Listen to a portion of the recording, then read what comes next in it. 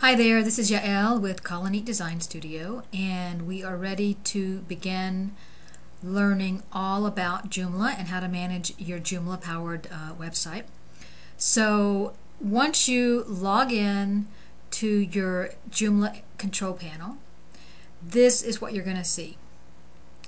And what I want to do in this screencast is just to go over very briefly the different items that you see here and how to access the different tasks that you're going to need to learn to do in managing your Joomla site.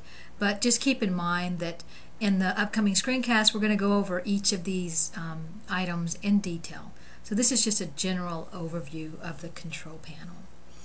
So what you see here, these large icons that you see here, these are the tasks that you're going to be doing a lot of when you're managing your Joomla based website.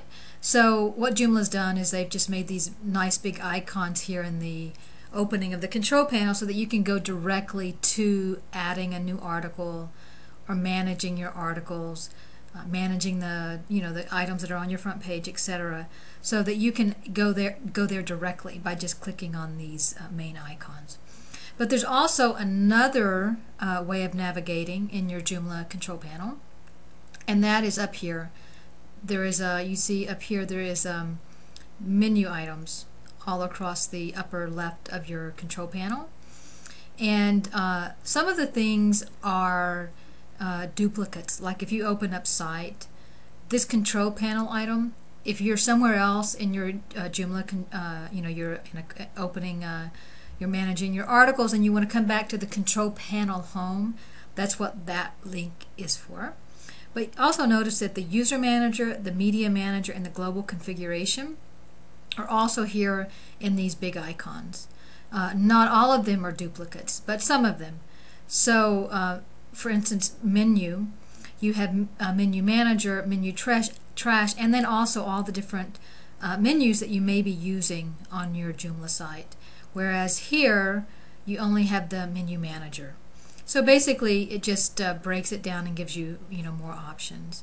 Content is all the things that you need to manage your content. Components, by default, Joomla comes with certain components installed, and you'll see them under components.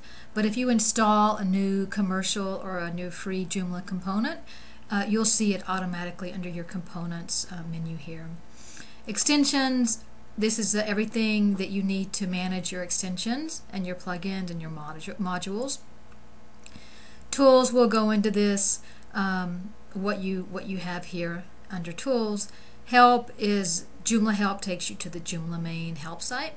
And this system info gives you a lot of detailed information about your server, and you probably really won't need that information, but we will go over it so that you will at least know what you're looking at if you ever click on that.